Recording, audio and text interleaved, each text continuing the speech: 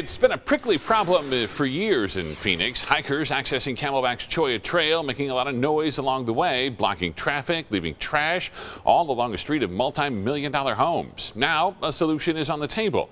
ABC 15's Melissa Blasius explains how city leaders are taking action.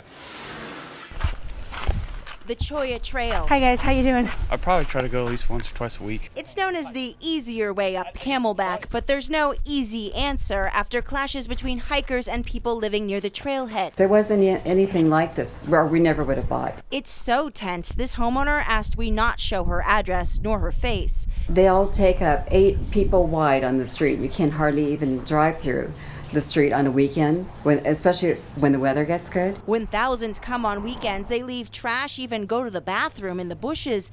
Many neighbors installed warning signs. If this was my house, I'll be worried too, you know. I'd rather have a trailhead like somewhere on that side. Next week, on October 4th, the Phoenix City Council will debate a long-term solution, whether to shift the trail behind the houses through what's now a golf course to existing parking for hikers on Invergordon Road. It's part of a larger rezoning proposal for the Phoenician Resort. So if they do decide that they want to reroute the path, there's still a lot of questions, like what would the new path through the golf course look like and how much would it cost taxpayers? City officials say if the zoning is approved, they'll have another vote at a later date on how to pay for the new Cholla trailhead. Some estimate it'll cost $2 million.